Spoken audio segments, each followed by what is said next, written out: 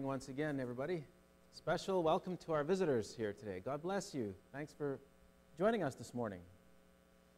Now, we have a picture. Can we go one ahead here? There we go. We are going to get in our time machine again this morning. We're going to travel 3,400 years into the past. And we're with Moses on Mount Sinai, receiving instructions for this colossal object lesson we call the tabernacle, or the tent of meeting. You remember the tabernacle? We'll have a picture in just a second here of the tabernacle. We're looking inside the tabernacle right now, and we're looking at some of the furniture that was to be in that tabernacle. And remember, each piece of furniture has significance. In one way, shape, or form, everything about that tabernacle in the wilderness is going to point us to Jesus Christ. Why? Because Jesus Christ, Son of God, Son of Man, is the only bridge between fallen men and a holy God. And this tabernacle was an object lesson. The tabernacle was the one place where God would meet with man. And it was to be done on God's terms. There is no covering of sin unless there's bloodshed. The wages of sin is death. Remember that? And through one man sin entered the world, and death by sin, and so death has passed upon all men, for that all have sinned. And God was going to make sure we understood that. So he told Moses, you build this tabernacle. We're going to illustrate these things. Okay? Now, in the last chapter, in chapter 29, we were talking about the priesthood that would minister in the tabernacle, a special priestly class within Israel. Why a special class of priests? Well, God wanted a whole kingdom of priests. Israel said, we don't want to hear God face to face. We don't want to hear his voice directly. Moses, you intercede. And God said, all right, we will make a priesthood. I will call a special class. And there was significance to that too, right? God will call whom he will. And it turned out that Moses' brother Aaron was to be the high priest, and his sons were to make up the priestly class in Israel. And in chapter 29 of the book of Exodus, we read about the consecration of those priests. Special sacrifices made for those priests. Special garments to be worn. Everything to be just as God ordains, because everything is an object lesson pointing to the person, work, ministry of Jesus. And there are many fine commentaries that talk about this if you want to go into it in much more detail. But look at verse 21. Exodus 29:21. It's kind of gruesome, but sin is gruesome. And the death that results because of sin is gruesome, let's face it. And Christ's death on the cross to pay our sin debt was gruesome. It's ghastly. And the Bible says we are to look at this full in the face and realize how horrendous sin really, really is. What the penalty for sin is. What it took to secure our forgiveness and redemption. Christ on the cross. And so that's why the Old Testament is dripping in blood. Blood sacrifices pointing to Jesus, the one who would be the ultimate sacrifice, the ultimate worthy being, sacrificing himself for the sins of the world. In Exodus 29:21, Moses is instructed, you shall take some of the blood that is on the altar and some of the anointing oil and sprinkle it on Aaron and on his garments, on his sons and on the garments of his sons with him. And he and his garments shall be hallowed, and his sons' garments with him. And we said, as you track this in the scriptures, the shed blood of these animals always points to the shed blood of Jesus, the sacrifice that would end all sacrifices. We don't kill lambs and rams and bulls and goats and all that other stuff. We don't do that, because those things could never take away sin. We needed a sinless man to come who also was ultimately worthy. We needed Jesus Christ, the God-man. We needed someone to come into the world to represent man to God and God to man. We needed someone who could be 100% God, not half God, 100% God, and yet could be 100% man. One person with two natures. We needed that. That's why Jesus came into the world, to save sinners.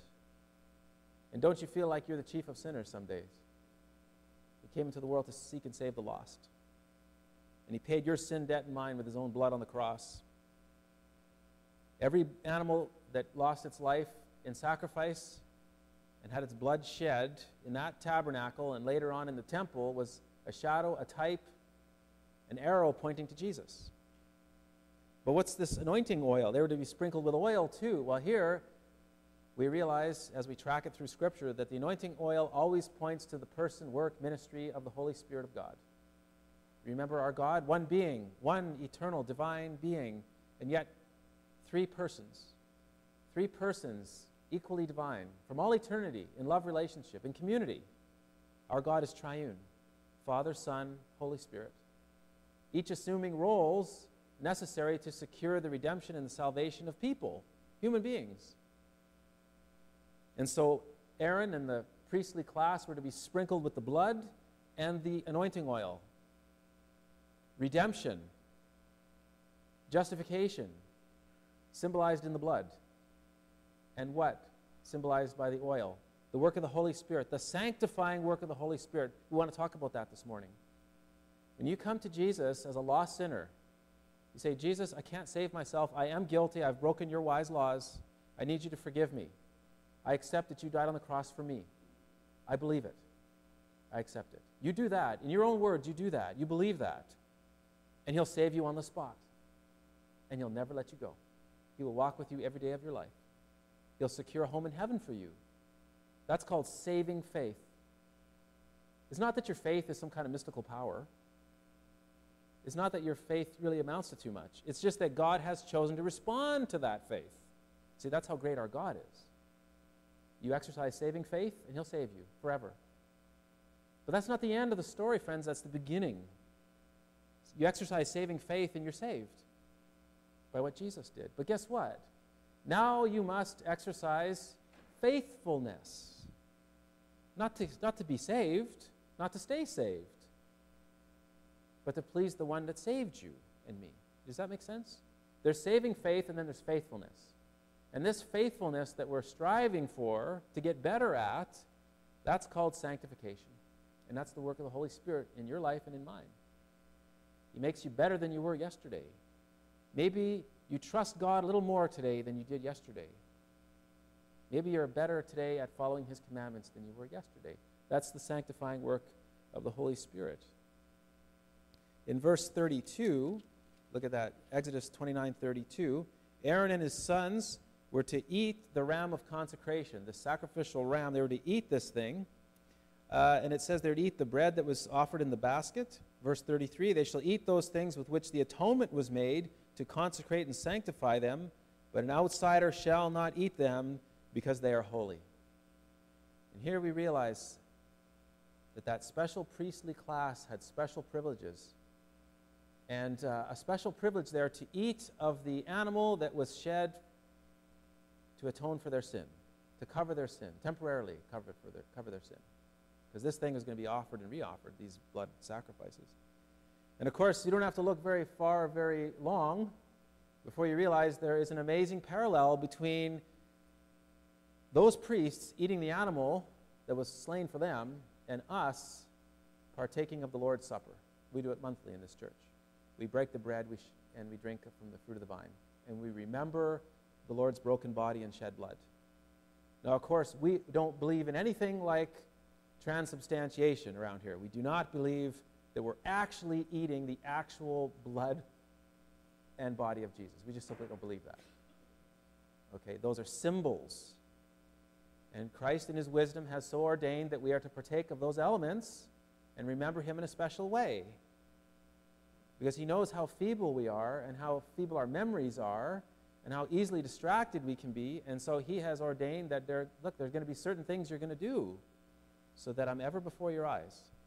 And the Lord's Supper is one of those things. But you can see a shadow and type right here amongst the priestly class here. An obvious parallel. Okay? Now the remainder of chapter 29 is a series of sacrifices, other sacrifices, additional rituals that need to be enacted to get these priests functioning as a legitimate priesthood, okay? But let's go now into chapter 30. Let's look at chapter 30 together, okay? Let's read those first three verses. Chapter 30. You shall make an altar to burn incense You shall make it of acacia wood. A cubit shall be its length, and a cubit its width, and it shall be square. 2 cubits shall be its height. Its horns shall be one piece with it. And you shall overlay its top, its sides with all around, and its horns with pure gold. And you shall make for it a molding of gold all around. In verse 6 it says, you shall put it before the veil that is before the ark of the testimony, before the mercy seat that is over the testimony, where I will meet with you. Okay, so what are we talking about here? Here is that altar of incense he's talking about. Kind of a square-looking thing. And incense is burnt on there and offered up, okay? And that thing is put right here in the tabernacle, right outside the veil. This veil's open in our picture so we can see the Ark of the Covenant. This is where the Lord meets with the high priest once a year in a very spectacular and special way. On the day of Yom Kippur, the Day of Atonement, the priest gets to go into this chamber right here, and he meets with God above the mercy seat. There's God, his presence. And if he doesn't do everything that God prescribed, he's dead. And God is sort of giving us a fantastically serious and impressive object lesson. We approach a holy God on his terms and on his terms only. Jesus has made the way now to himself. Jesus has opened the way to God. But we must never presume into God's presence as though we can do so on our own merits. Oh, I'm better than my neighbor. I can just walk into God's presence anytime on my own merits, on my own goodness, my own righteousness. No. And this is an object lesson right here. Once a year, the priest comes into the presence of God in a very, very spectacular way. God is manifest there. And you remember that when Jesus died on that cross, what happened to the veil? Ripped from the top to the bottom. It wasn't just kind of rolled up either, right? Because you could just put the thing back. It was ripped in two. Don't put it back. The way is open now into the presence of God through what? Through faith in Jesus. You put your faith in Christ, his finished work, what he did for you. And you have bold access to the throne of God. Not because we're that good, but because he's that generous.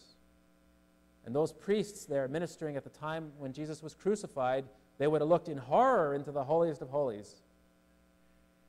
And they would have thought, oh no, the barrier's gone between a sinful man and a holy God. We're dead. And when they didn't die, they started thinking, you know what? This might be an invitation. Something new has happened. And Peter preached that. Remember? 50 days later on the day of Pentecost, Peter preached it. And thousands of priests were saved. The incense that's offered up on that altar, you tracked us through the scriptures. Psalm 141 is a good place to go. The incense that's going up represents the prayers of the saints. It also represents Christ's prayer ministry for you and me. Jesus Christ the Lord ascended now and seated at the right hand of God the Father, making intercession for you and me. Satan comes into our lives and he tempts us to sin against God. And when you trip and you fall and you do, guess what Satan's doing? He's there accusing you. That's Revelation 12. He's the great accuser of the brethren. Oh, but guess who stands at the right hand of God the Father? Jesus Christ, the advocate, the Lord Jesus, the righteous one. And he says, no, that one's not guilty. I paid his sin debt with my own blood. How's that? You have the greatest advocate you could ever have in the third heaven at the right hand of God. And that altar of incense represents the prayer ministry of Jesus. It represents our prayers too, the prayers of the saints. And you know, it's very funny because I want to talk today about the golden or the brazen laver situated outside the tabernacle. I really want to talk about that today because that speaks of washing and sanctification and regeneration. And I planned this big message around sanctification, and we want to get there, but this morning God says, you need to talk about prayer. I want to kind of jump over that altar of incense. And I think God would have me say at least a few words about prayer. Okay, so here goes. Friends, if you're a Christian, you can't do without it. It's our connection to God. We must be a praying church. I thank God that as time goes on, we're becoming more and more a praying church. I didn't lie to Dr. Kawazo. We are a praying church, but we need to be more and more a praying church. Jesus Christ was and is the most beautiful, spotless, wonderful, wise human being to ever walk the face of this planet. And during his earthly ministry, guess what he was? A man of prayer. Before he called his 12 apostles, you know what he did? He spent the night in prayer, praying. He didn't think he could do without it. We can't do without it. We need to be in prayer. And there's so much to be said about prayer. God instructs us to pray. Pray without ceasing. Pray in all things. He didn't say give thanks for all things. I mean, friends, we were in prayer for this young man, Cooper, who was just found dead. Are we to thank you, God, this man was found dead? No, I don't think so. Thank you for murderers in the world. No, I don't think so. You know what we thank? We thank God that even though wicked things happen on this earth, we say, thank you, God, you are so great. You can even take the wicked things that men do and you can work them together for a purpose of a greater good. I don't know how you're able to do that, Lord, but I trust you, you are. When you pray, you know what you're doing? When you're actually praying as a Christian now, okay, we're not talking about the health and wealth prosperity heretics. We're not talking about those guys. We're talking about legitimate Christian prayer. When you're praying, you know what you're doing? You're confessing. You're confessing what? That you're limited. You're finite. You're fallen. You really don't know a whole lot. You're really not that strong. Right? I'm speaking first person here too, right? I mean, that's what I'm confessing when I pray. I say, God, I need your help here. I think I'm at the end of my own strength, which I don't have to go too far to reach. Say, Lord, I just don't know very much. Can you please help me? Just as an example, I mean, I've got a debate coming up.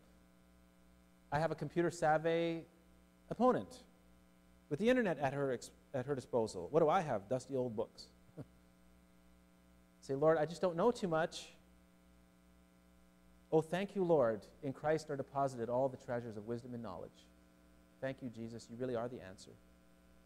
I was out for a prayer walk this morning, and he reminded me that I would have nothing, and I mean nothing. No, I wouldn't have any knowledge at all that I could call knowledge if God didn't talk to me in his word.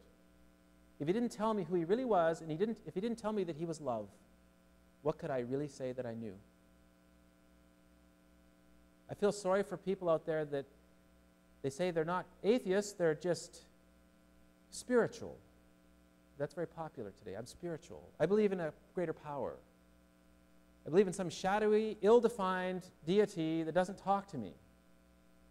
Well, that's fine. What do I really know now? If this deity hasn't talked to me, what do I know?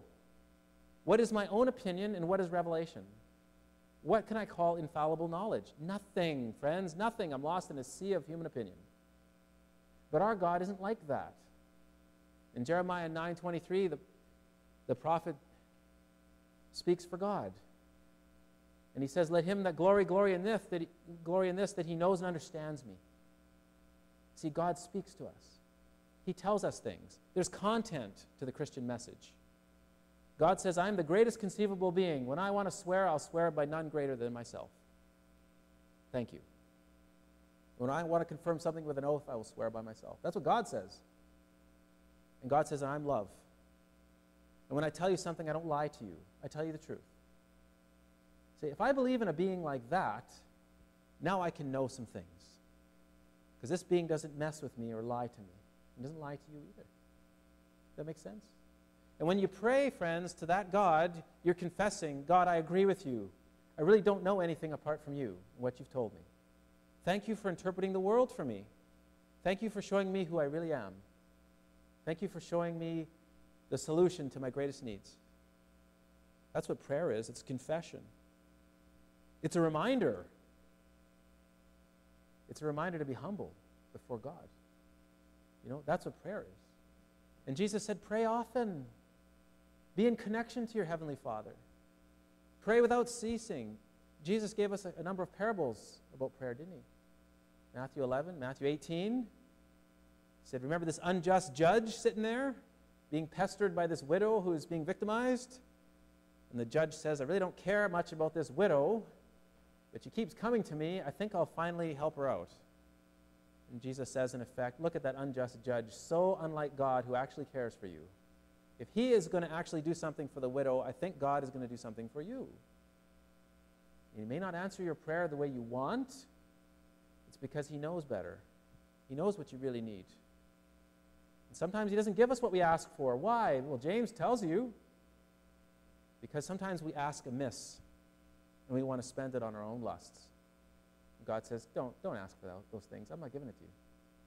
You'll misuse it. Sometimes we ask for things, we really think we need them. Lord, if you just give me this thing, I really need this thing. God says, in effect, I'm not giving it to you. It'll blow up in your face. You don't know how to handle this.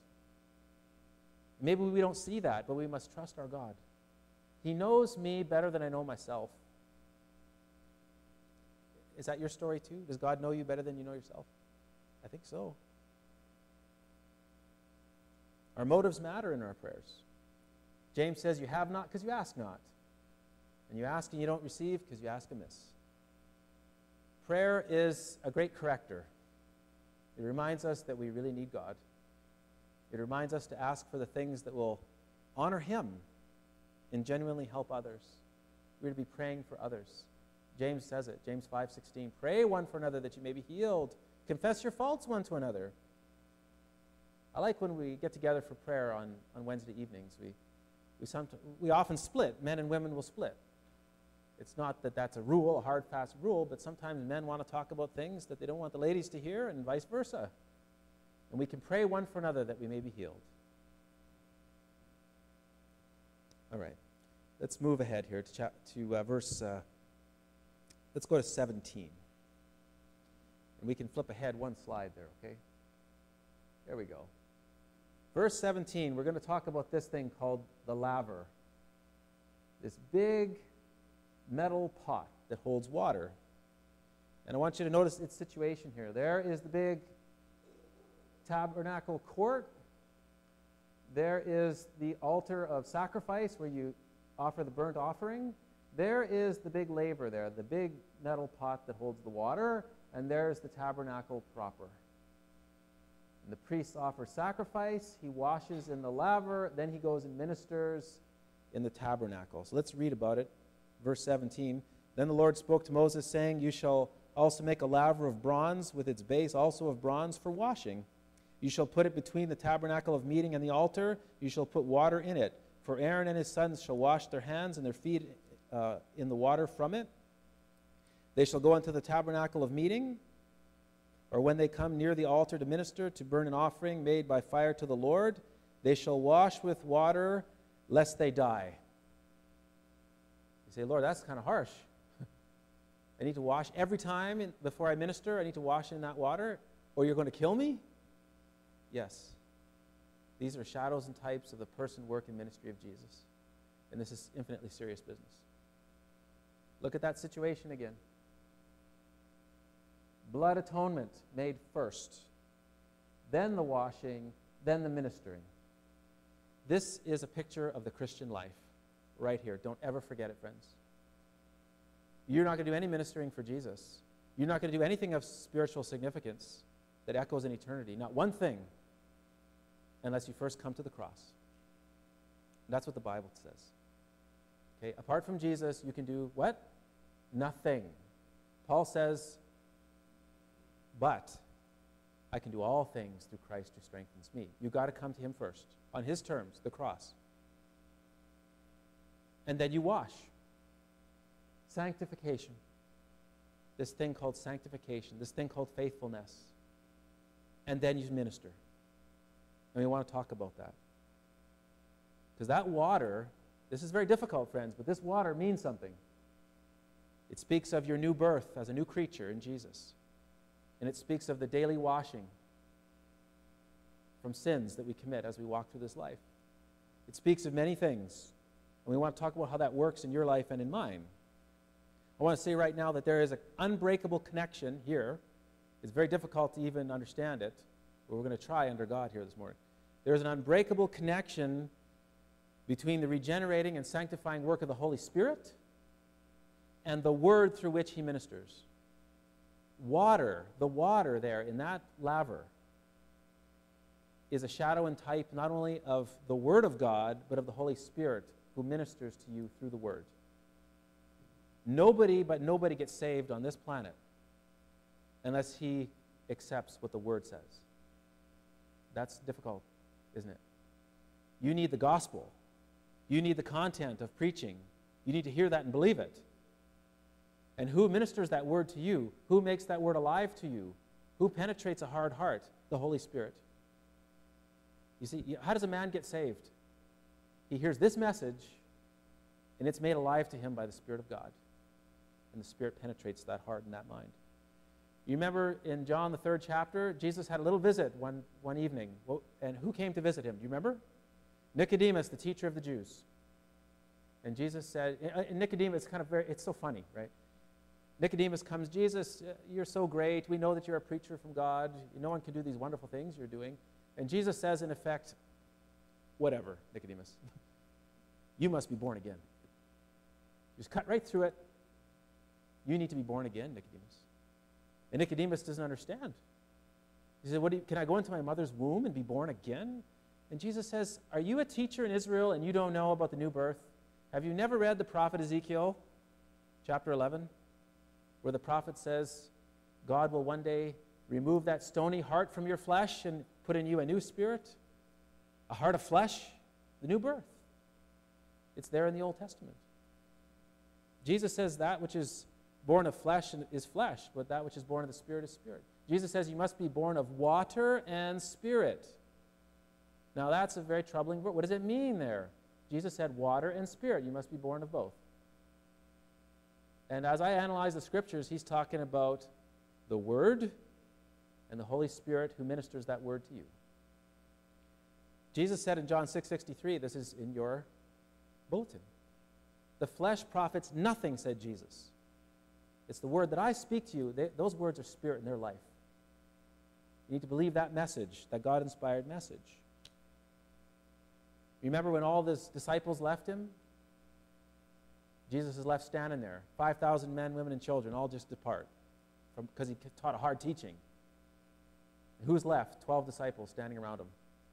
And Jesus says, do you want to go too? You want to leave me alone? And Peter says, Lord, where will we go? You have the words of eternal life. Very good, Peter. You got it right. If we didn't have the word of Jesus, what would we have? The conflicting, fallible opinions of men. And how would you ever adjudicate between them? What standard could you possibly apply? Peter, thank you. A flash of genius that didn't come from you, I'm sure, right? Ephesians 5:26. Paul's describing, we read this a couple Sundays ago. Paul's describing the fact that Jesus died for the church. Listen to what Paul says. That he might sanctify and cleanse her with a washing of water by the word. And Jesus told his disciples in John 15, you're now clean through the word that I spoke to you. That word symbolized in the water. The water symbolizing the Holy Spirit who ministers to us that word. The Spirit makes alive. In Titus 3:5, Paul says that we were regenerated, washed by the waters of regeneration, renewing of the Holy Spirit. So water is an appropriate symbol for the Spirit-ministered Word of God. Water is life-sustaining. You need it. You can't do without it, can you? You and I need water to live. Just like we need God's Word to live. We need the Spirit of God to illuminate it for us, make it understandable, minister to our hearts and our minds. The other thing about water is it's reflective. Those priests could look into that laver, or laver. They could look into that calm water, and guess what they would see staring back at them? Their own reflections. The Word of God is life-sustaining, just like water, but the Word of God is reflective too. You read the Bible, you can't help but be convicted. I mean, have you ever read the Bible and felt deep conviction fall on you? You say, God, I think I'm just not measuring up. Oh, how many of us have felt that? Come on, come on, guys. The Bible's interested in what's going on in here, in this heart of mine. The Bible's not all that interested really in outward show or outward appearance. You remember when Samuel the prophet was sent to anoint a new king. One of the sons of Jesse would be the king. And Jesse's sons all paraded themselves in front of Samuel the prophet, and Samuel's looking at them, and he says, this one here, he must be the king. Oh, look at this one here, he must be. This one's very impressive to look at. And God says, no, it's none of them. And Samuel says, well, Jesse, do you have any other sons? And Jesse says, well, I've got one, the little pipsqueak out there in the field, but I can bring him in if you want to see him. And God says, that's the one. And God makes an amazing declaration there. He says, man looks at the outward appearance, but God looks at the heart. That's what God's really interested in, you know. And you read the Bible and you say, God, I don't measure up. I don't think I can't get into heaven. If you're looking at my righteousness, if you're looking at this heart of mine, God says, I've got it covered. I know your problem. And Jesus Christ, my son, will go to the cross for you. He will pay your sin debt in full. And I'll start working on that heart of yours. I'll put something new in that chest. I'll take out that stony heart and put in a heart of flesh. Is your story like mine, friends? Do you remember a time when you weren't a Christian? I remember a time when I wasn't. And he changes everything. He sure changed me. He did something in there. Hebrews 4:12 says that the Word of God is living and powerful, sharper than any two-edged sword, even to the dividing of joints and marrow and soul and spirit. It's a discerner of the thoughts and intents of the heart. Let the Word of God speak to you. Let it convict you. Let it lead you to the Savior. And so there's saving faith that you exercise when you come to the cross. And then there's this thing called faithfulness, the sanctifying work of the Spirit as you walk through life. How can a young man cleanse his way? The psalmist asks, Psalm 119. Answer, by taking heed thereunto according to your word. We can't do without the Bible, friends. We can't do without the Holy Spirit who makes the Bible alive to us, ministers that word to our hearts. It's a very mystical kind of thing, isn't it? I can't explain it. No mathematical formula for it. You just read the Bible, and the Holy Spirit explains it to you, and he lets you know where you measure up and where you don't. It's a very mysterious thing.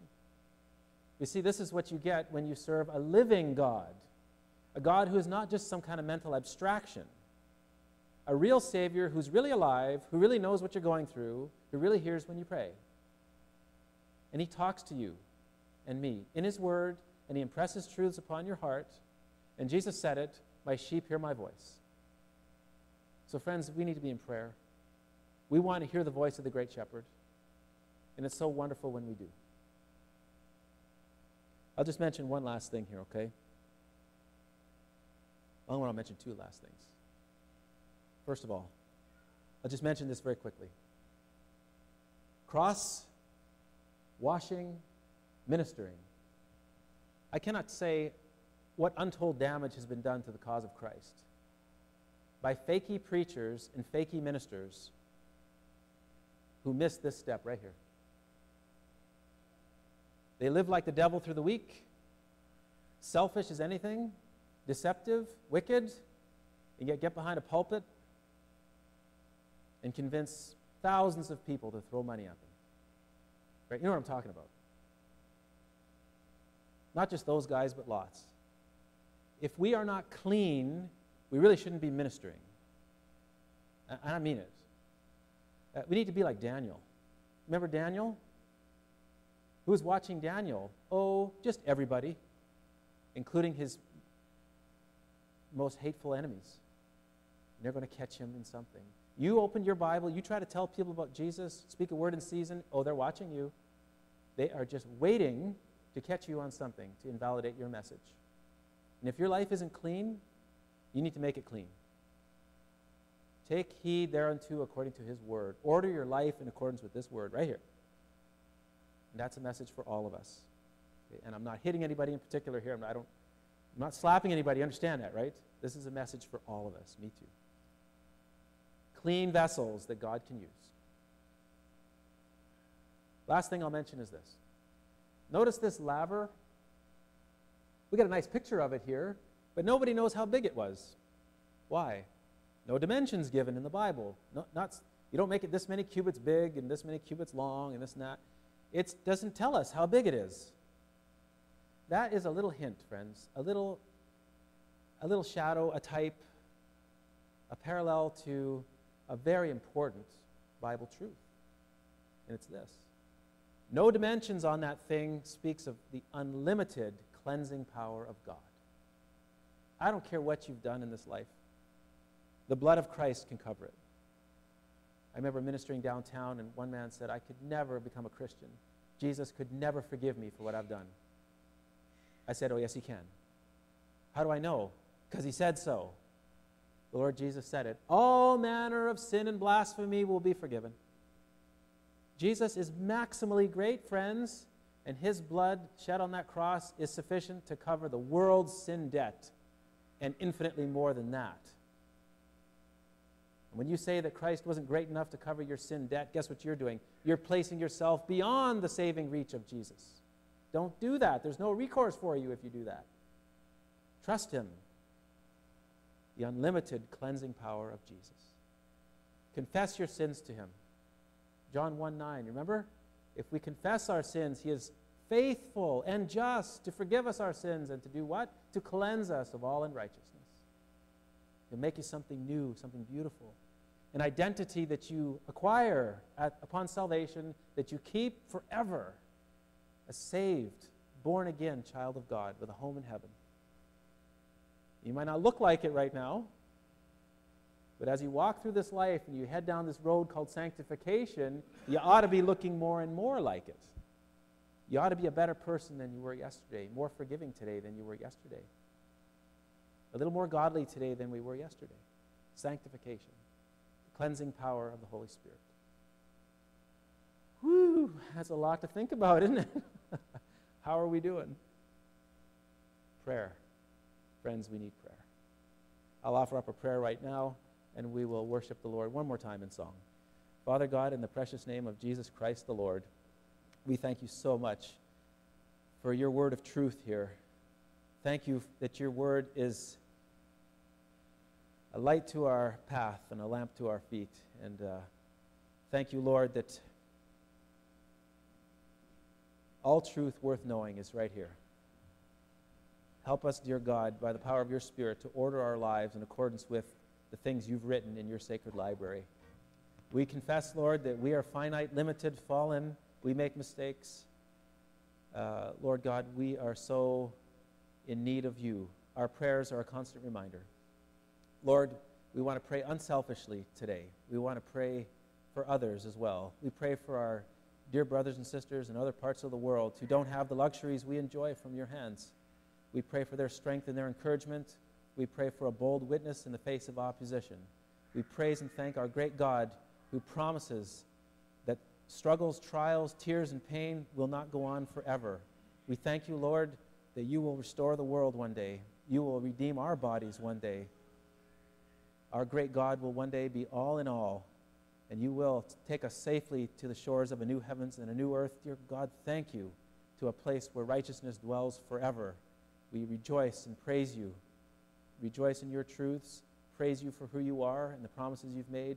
Dear God, be honored in our lives more and more every day. In Jesus' precious name, we pray it all. Amen and amen. All right, God bless you all.